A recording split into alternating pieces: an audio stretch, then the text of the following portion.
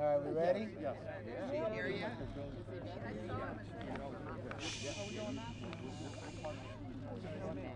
Thank you all.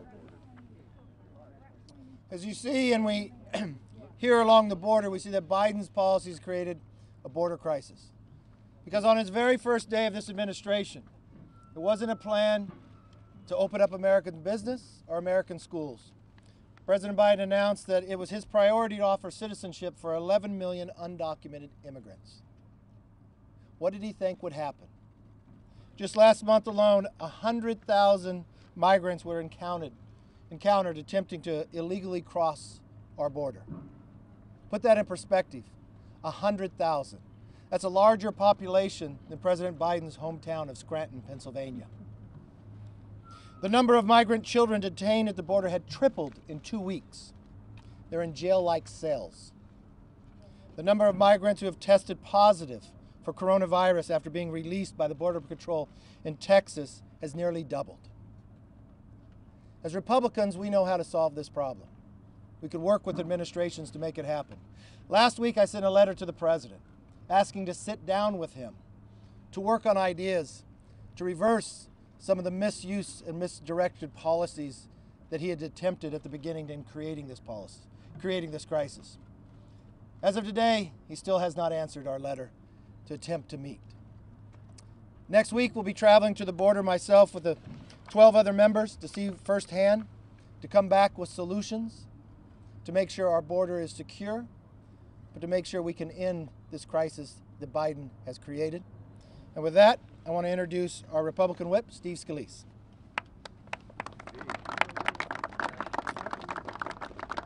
Thank you, Kevin. We're very concerned about this crisis at the border that has been created specifically by Joe Biden's policies. President Biden's border crisis has got to get reversed. If you look at where we are right now, you have thousands of people crossing illegally into the United States every single day. Those border states are getting overrun. It's a drain on their resources. There are super spreader caravans coming across. And this was all done by President Biden, and President Biden can address and reverse this policy. And we're calling on President Biden to reverse his policy that's created this Biden border crisis. It's not very complicated. When you look at what President Trump had done, the Remain in Mexico policy was an example of a president working with our neighbor, in this case Mexico, to solve a problem that not only existed at America's border, but it's created a new problem at Mexico's southern border, because many of the people coming across in these caravans are coming through Central and South American countries through Mexico. And so the original policy to remain in Mexico while asylum cases, for example, would be worked out was a much more humane process, and in fact reduced what we're seeing right now. In these caravans, you have young women who are being exploited. The human trafficking is getting out of control, and the abuse of these women should be a major concern. And again, this is something that President Biden created, and he can fix this today by reversing the order. He's got to recognize the policy failed.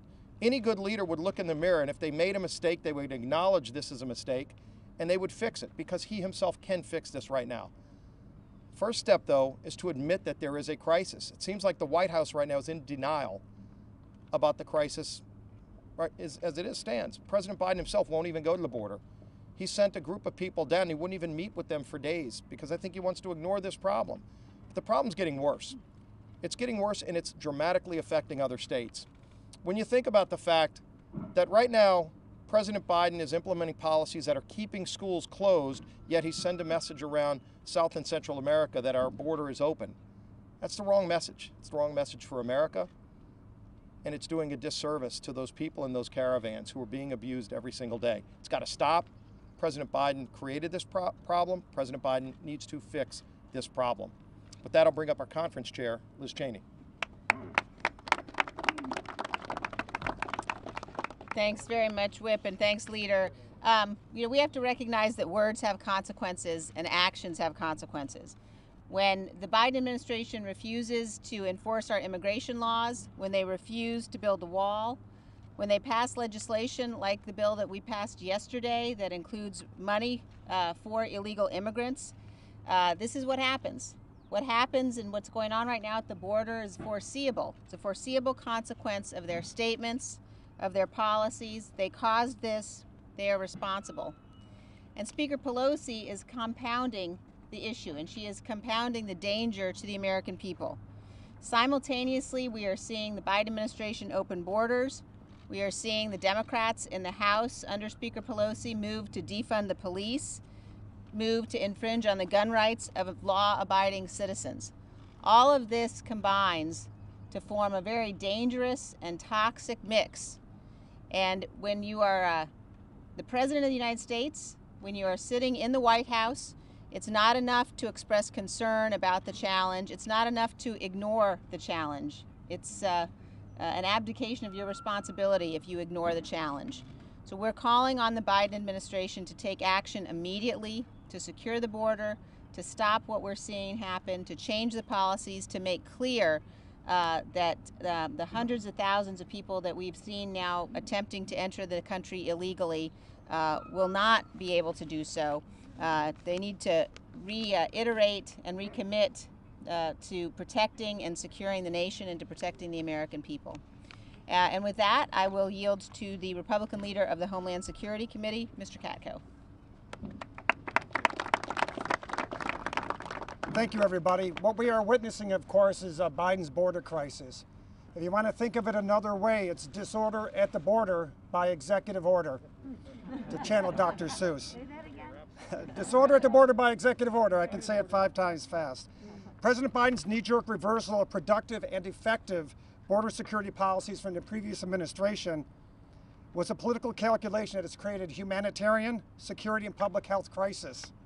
Instead of being transparent with Congress and the American people about what is happening at the border, the administration is twisting itself into a pretzel to avoid saying the dreaded word, crisis.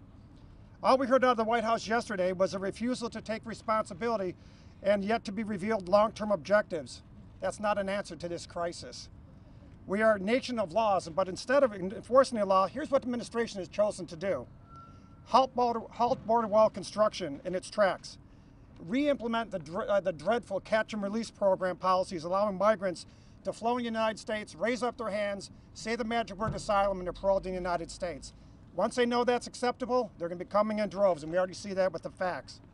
They've eliminated the critical Remain in Mexico policy, which is humane and is working. And it canceled the asylum cooperative agreements with our Central American partners. That's what they've done. What they haven't done is admit that it's caused a crisis. And the facts speak for themselves. Let me just give you a couple of facts. Last month, CBP encountered over 100,000 individuals seeking to cross the southwest border. That's a 28% increase in just 1 month, and 173% higher than the same time just 1 year ago. Another fact for you. CBP currently encounters an average of more than 3,000 individuals a day. When Jay Johnson was Secretary of Homeland Security, he said 1,000 individuals coming across the border a day is, quote, a bad day, end quote. Another fact, hundreds of Border Patrol agents are being diverted from interior drug checkpoints in the northern coastal borders to Rio Grande Valley. The administration is even asking for people to volunteer to come to the border to help with I can't say the word, but it's a crisis. International travel, you can't come from England by plane. If you fly from Mexico by plane, you first have to have a test to show you're COVID-free. Yet you can walk across the border and come right in. What is wrong with us? What are we doing, right? The high volume of the unaccompanied children encountered at the border continues to rise. Reports indicate CBP is projecting 13,000 unaccompanied children crossing the border per month by May. At Health and Human Services facilities are reaching capacity. So what are they doing? They're checking with NASA and the Department of Defense to find warehouses to put all these unaccompanied children that are coming across the border because Biden put his come on in sign on the border. That is not right. All of this was predictable. These politically motivated policies have created a crisis that must be reversed. And I'll stop at what I said at the beginning. There's disorder at the border because of his executive order. And let me introduce next speaker, Kay Granger.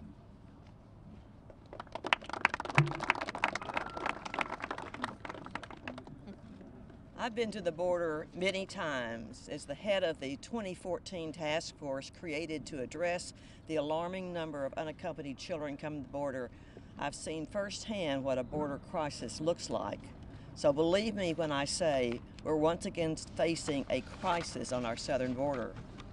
Not only has the Biden administration repeatedly failed to recognize the crisis even exists, they've stopped construction of the border wall, virtually eliminated enforcement of immigration laws, and reversed Trump administration policies that were so successful in decreasing illegal crossings over the last few years.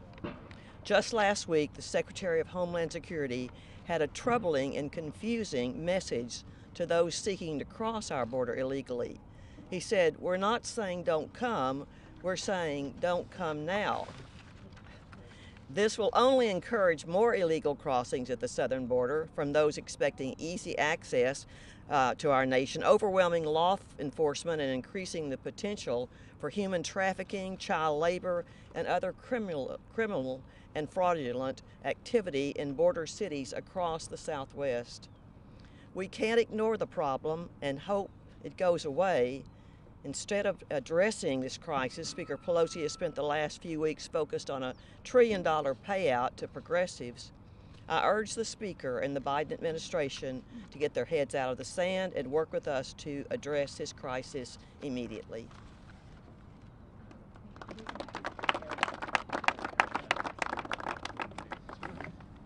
Jody Arrington, West Texas. I want to thank our ranking member, John, all rhyme, no rhythm, Catco. The American people are well served to have this man at the helm. He is a former prosecutor. He understands what rule of law means to our great nation and what happens when you don't enforce the laws. You get chaos. And as a Texan, I'm telling you, our people are crying out for help. They're struggling, they're scared, and they're not getting any response, any leadership out of this president. And we are on the front lines in Texas and border states. Our people, your fellow Americans, are at ground zero in this unmitigated disaster. This is a self-inflicted crisis as a direct result of the Biden administration policies, the unilateral actions, the deluge of executive orders, as has been said, reinstating catch and release, rescinding border wall funding and stay in Mexico policies, just to name a few. Policies have consequences. You show me a policy and I'll show you the outcome, and the outcome of these policies have wreaked havoc along the border and in border communities. Double the apprehensions in January. CBP reported just yesterday over 100,000 apprehensions, illegal crossings that we caught in the month of February. Triple the number of migrant children being trafficked across the border by cartels. They're pawns, ladies and gentlemen. These cartels prey on these vulnerable people, and the abuses are atrocious. 1 in every 3 women are sexually assaulted. It's a humanitarian crisis of epic proportion. The message from this president, who fails to call it a crisis because he has the worst case of suspended reality I've ever seen. The message is clear. The safety and security of the American people is not his top priority. And the message to people who would come to our country and violate our laws and our sovereignty and jeopardize the safety and security of the American people will not be detained and deported. They will be released and rewarded. Free health care, free education, compliments of the taxpayers of the United States. And oh, by the way, with this latest Democrat bill, they'll get a pathway to citizenship. And we wonder why the border is burning. Last question, the most important question for all of you to ask the president, and I know it's the question on the hearts and minds of the American people. Why is it happening? Why is the president allowing this to happen? Well, I believe it's because, number one, he's obsessed with undoing everything, every policy that has the name Donald Trump on it, regardless of the merits of that policy. He's equally obsessed with acquiescing to every demand of the radical left. I yield back.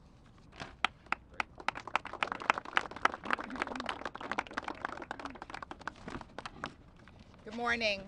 I'm Debbie Lesko, Congresswoman from the great border state of Arizona. And I'm here to tell you, right from the mouths of Arizona law enforcement officers, that there is a crisis at the southern border.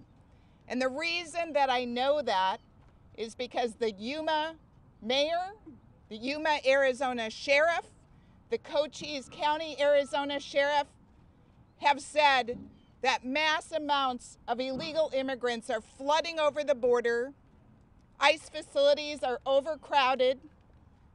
Thousands of unaccompanied children, many of them not even tested for COVID, are being released into their communities. They have reached out to the Biden administration. Our Arizona Attorney General, who joined a lawsuit that the court has held up, has adjusted his lawsuit just yesterday because of the Biden policies on ICE. And quote, this is from Attorney General Brnovich from Arizona. If asked about the poorest policy choice I've ever seen in government, this would be a strong contender. Blindly releasing thousands of people, including convicted criminals and those who may be spreading COVID-19 into our state, is both unconscionable and a violation of federal law. This must be stopped now to avoid a dangerous humanitarian crisis for the immigrants and the people of Arizona. Last time I went down to Yuma, Arizona, the Yuma, Arizona sheriff showed me a date tree farm where he has been called, he and his officers, multiple times because immigrant women and girls are being raped. They're being raped by the cartels who don't give a damn about these people. All they care about the money. So the Biden's policies are incentivizing this. They're incentivizing these poor people to flood across our border, travel thousands of miles at the hands of the cartel. I would say the Biden administration is culpable of child abuse and abuse of these women and children, and it needs to be stopped. And with that, I introduce the great congressman from Texas, Tony Gonzalez.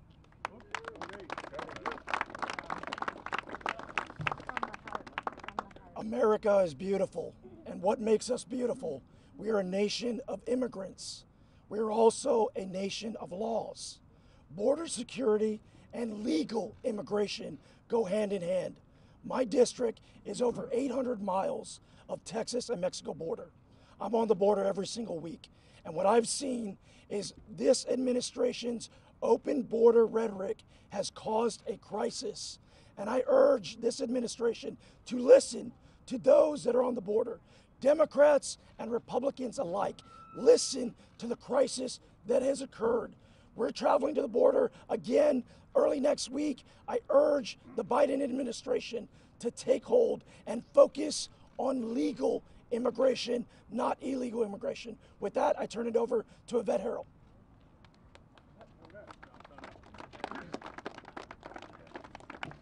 Thank you. Thank you for being here. Just a quick question to get it in perspective. I see most of you have some kind of lanyard on your neck. Did you have to go through any kind of security to get here? I bet you did. So you're going to go through security to get into the Pelosi compound, and yet people are walking across the border just freely.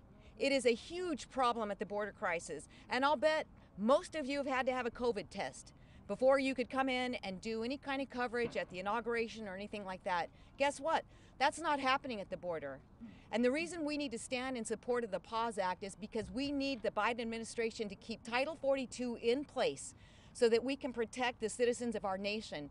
This has nothing to do with politics. The PAUSE Act is actually about protecting the health and safety of the American people. We're asking him, let our Border Patrol agents expel those coming into the nation illegally through Mexico or Canada on the border so that we can protect our seniors, our children, our communities.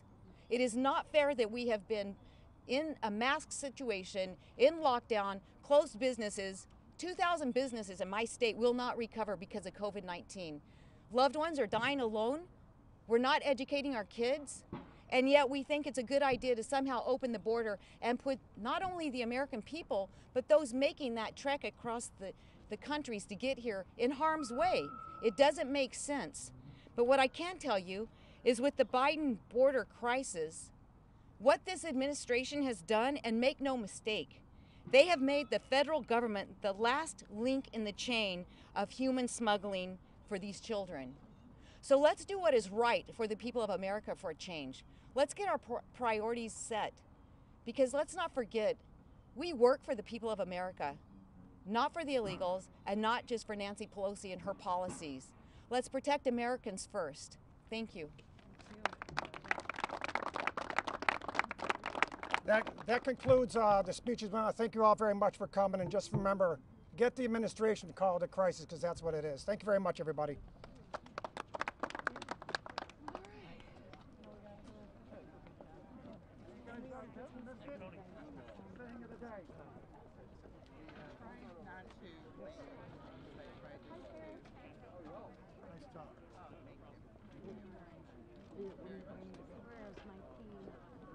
I can't see because I'm